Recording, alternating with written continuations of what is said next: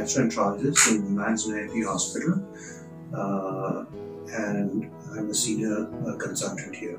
And as everybody is being affected by COVID-19, we all have to stay at home, have to take precautions of social distancing and wearing a mask. The most common symptoms in coronavirus is fever, cough, and breathlessness.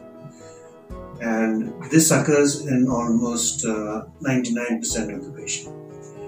There are few symptoms which are outside the respiratory system, and this can be nausea, vomiting, or diarrhea, which are mainly gastrointestinal related symptoms.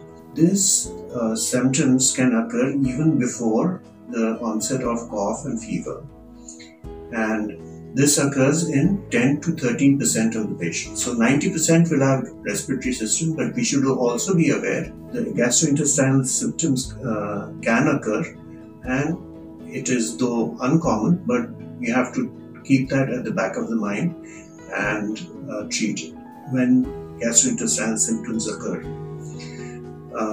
However, we can take an approach that those patients who have mild symptoms can be sent home just like the respiratory symptoms, and those who have severe symptoms with dehydration and those who need to be studied, we can order a COVID-19 test for those. Organ which is affected by COVID-19 is the liver.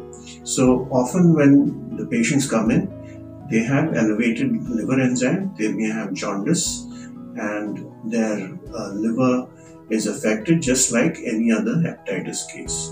So this also we have to keep in mind and investigate accordingly.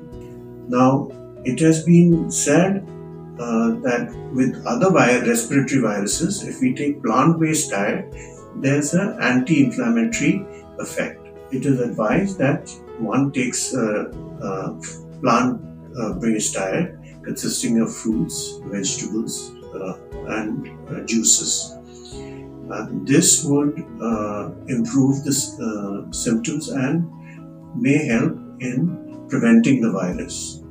So these are the areas I wanted to cover during this episode of coronavirus.